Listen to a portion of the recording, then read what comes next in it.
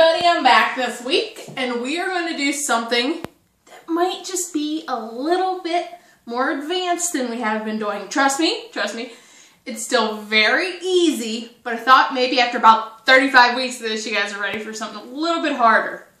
Well, since the Super Bowl is coming up, I thought maybe we should do some chicken wings. These are called ginger garlic chicken wings. Now you can do them in a mug or of some sort, but just it needs to be something ceramic or clay and something that you can put a lid on. Me, I'm using this convenient little casserole type dish. Well, to dive right in, what you need to do is get your dish,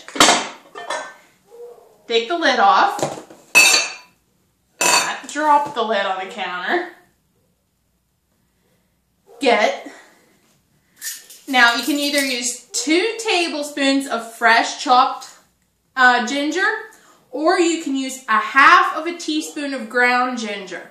But if you use the ground ginger, be careful with it. Don't heap it. Just do a nice level teaspoonful because it's strong stuff. So I prefer the fresh chopped ginger, and you're just going to scatter that around the bottom of your casserole dish or mug. Now I usually use 7 chicken wings. That's what the recipe is designed for. If you want to do it less, just, you know, do like 3 or 4, just like half the ingredients that I'm doing. Okay, so either use your 2 tablespoons of fresh ginger or your 1/2 teaspoon of ground ginger, but I'm going to put that away since I was just kind of showing it to you. Then you're going to get yourself one teaspoonful of finely chopped garlic, which, handy, you can buy in the store.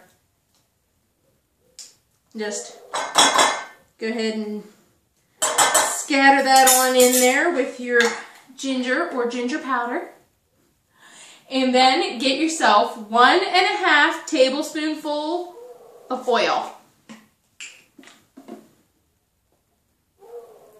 1.5.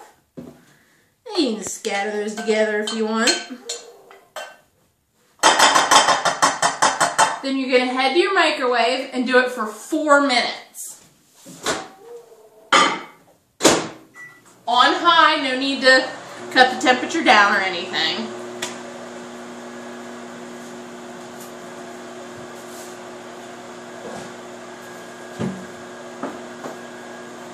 And while you're waiting, you can get out yourself 7 chicken wings. You could have bought them frozen, you could have bought them fresh, but you do need them to be thawed and trimmed however you like them to be and ready. Because we're not going to be cooking frozen chicken wings. They could have been frozen when you bought them. I bought them fresh, but that's just because the package was nice and small. And also while you're waiting, you can have your white cooking wine out again, chicken broth, some oyster sauce, which is really thick, and I had it in the fridge, so I'm hoping it warms up so I can actually get enough to use. And you're going to get yourself some flour. And then at the end, as just a fun little topper, we're going to put, and the recipe does call for this, we're going to put some shredded carrot and some baby greens, which I'm using kale.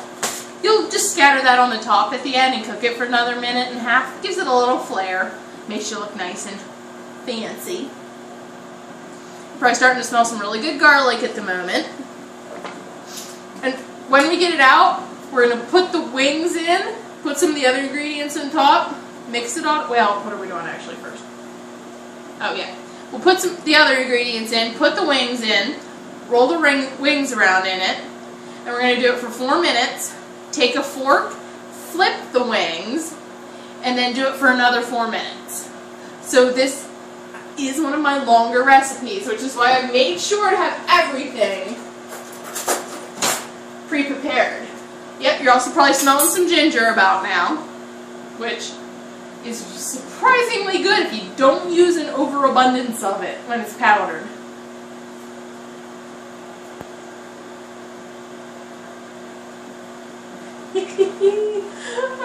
Should have warned that I had this setting out before I did this. Luckily, I've had 4 minutes to try and get the oyster sauce warmed up.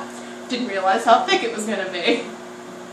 Hope everybody's been staying warm because I sure know how cold it's been around here. In fact, I think it's like 4 or 5 degrees out right now. Oof. After I get done with this, I have to go back out to the barn and work. Cold.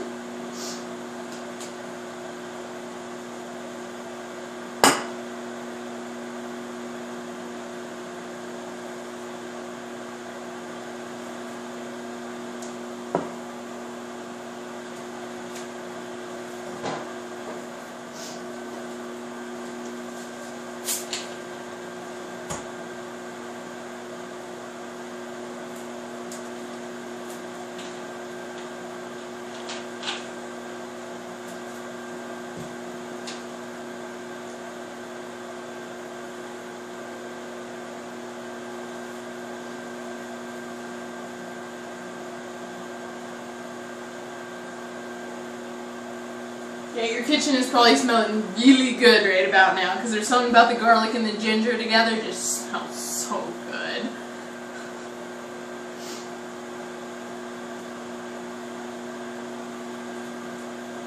Getting down to about the last 20 seconds.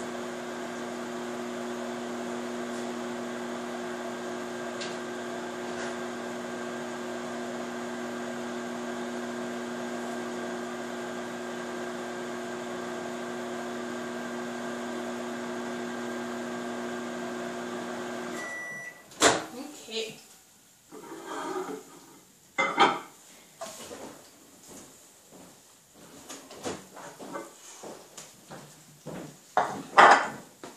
Hot pads because your container is going to be hot. Here it's sizzling pretty good and your stuff's going to look nice and brown. So be careful when you're doing this because it is pretty hot. You're going to use a fork a lot. Okay, so anyway, what we're doing is 1½ teaspoons of your white cooking wine.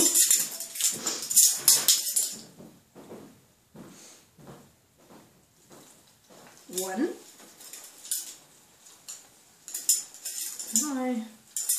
Half. So that's 1½ teaspoons. Yes, it's still going to be sizzling. A teaspoon of the corn flour. Corn flour. Pretty much whatever kind of flour you like, you can use. Flour's flour. 1 to make it a nice thick sort of thicker paste that you can roll your wings in. Hot. Now 1/4 of a cup of chicken stock, chicken broth, whatever brand you prefer. Okay. Get that stirred in.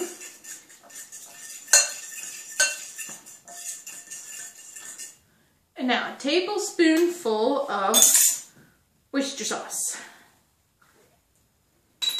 Providing you can figure a way to get it out of the darn. Come on. I really didn't think this was going to be that.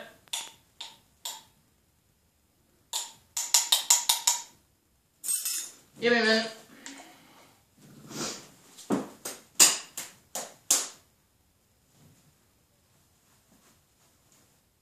Okay. Now, tablespoonful of your annoyingly thick oyster sauce. Okay. Well, I guess I recommend if you're making these, get your oyster sauce out of the fridge in plenty of good time.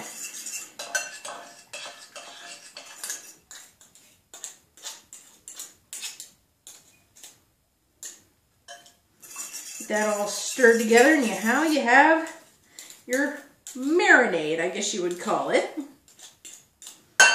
Now, the wings. Okay. Get your wings rolled in the sauce.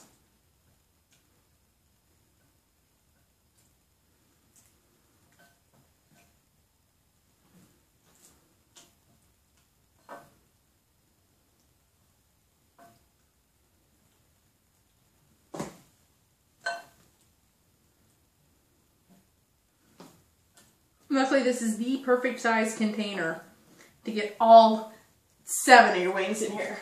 Keep a towel handy, or a paper towel or a rag of some sort to wipe your hands off, because you're going to want to do that since you've been handling raw chicken. Now, you're going to cover them and microwave it on high for, I was wrong, for 3 minutes, because then we're going to flip them.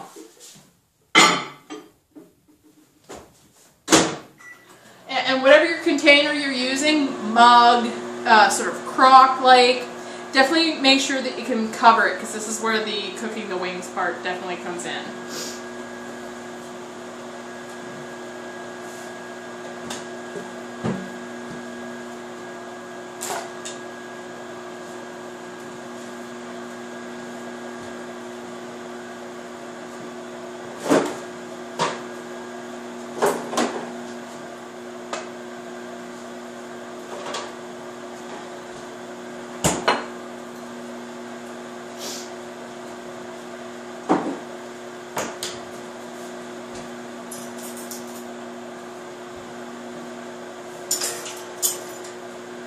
And there will be no set measurements on the carrots and the baby greens. That's just a little sprinkle over the top.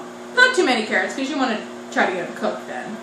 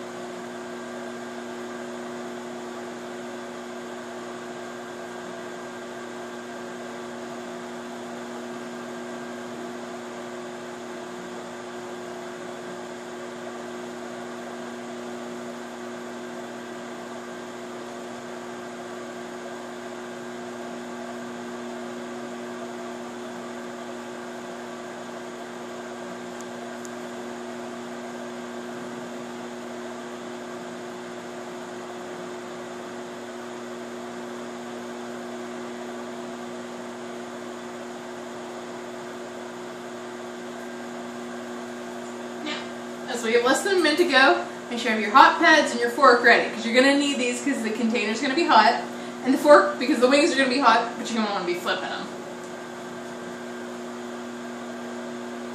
Oh, and as a side note, if you are watching the Super Bowl this Sunday, I'm cheering for the Broncos. And anybody who knows me knows that.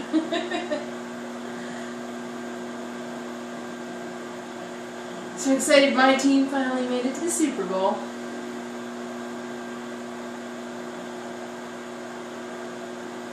I might be geeky, but I do take a passing interest in my team.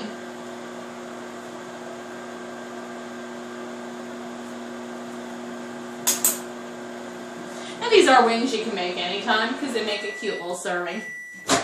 Okay, so you've been doing it for 3 minutes. And you can smell that they're starting to cook. Watch the steam when you open it. You can see they're starting to cook, but just get your fork in there if they like to cooperate. Give them a good flip so that each side gets marinated. Now we may end up doing them longer than 6 minutes, but that's just what we're going to check them at again.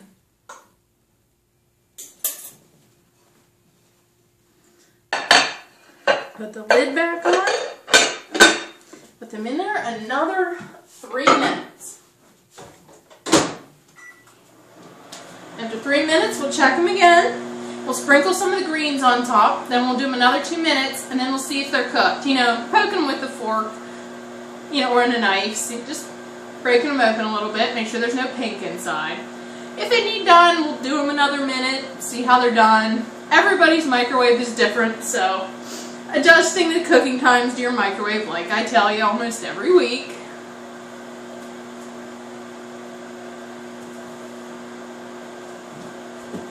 There it is. Oh, there it is.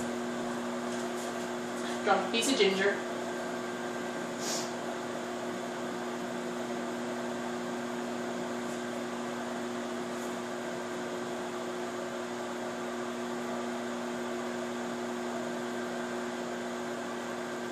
Just getting on my laptop. Hey, I have time to kill. If I wasn't actually talking to you guys, I'd have the TV on, but I didn't figure you needed the background noise. One of these weeks I'll have to bring my 2 new babies down to meet you guys. I just, a couple weeks ago, I got a new pair of hairless rats, 2 little boys. Of course, I named them Ian and Rory. They're so adorable. Ian's got a bit of blue peach fuzz on him, so that's pretty much how you can tell them apart. Cute little stinkers.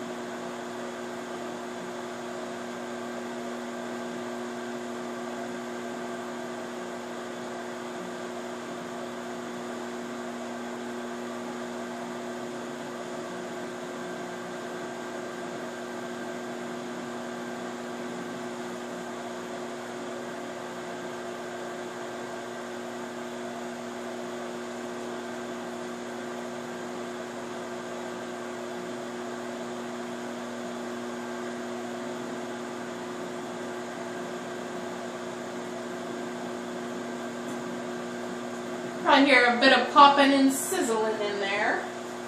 That's just everything cooking and getting done. So in 30 seconds here, we'll check them and see how they look.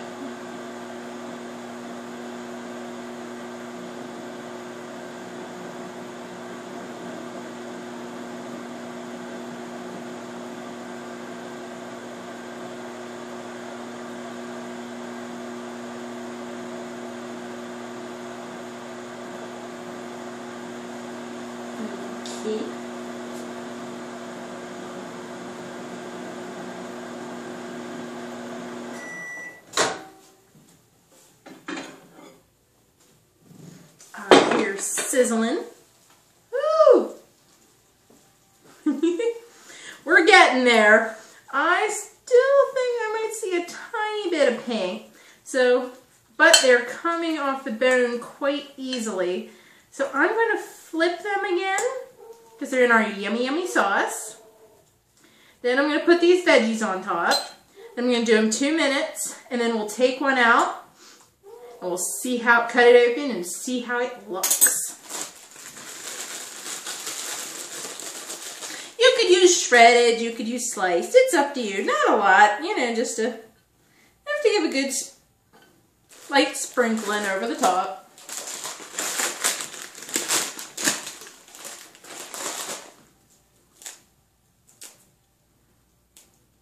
I just like to shred it up a little bit.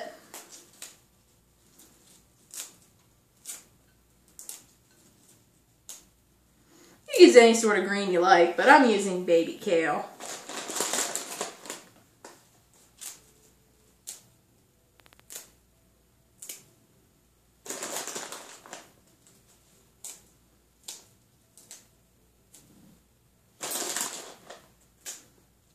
Okay. I'm going to pop it in for 2 more minutes, and we're going to see how it looks.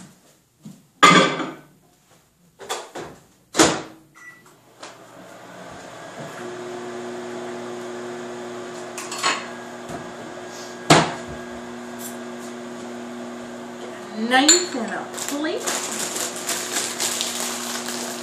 We already have our fork.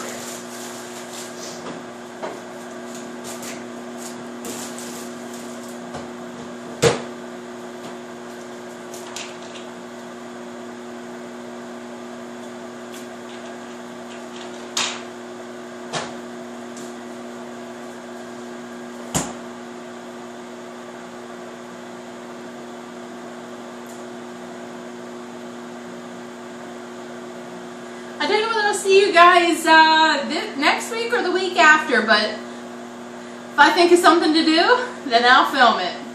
And hey, like I said, suggestions are always welcome, people. There's enough of you watching that surely somebody has an idea. Maybe something chocolatey, peanut buttery. I don't know, I haven't done that in a while. Still hear them popping and sizzling.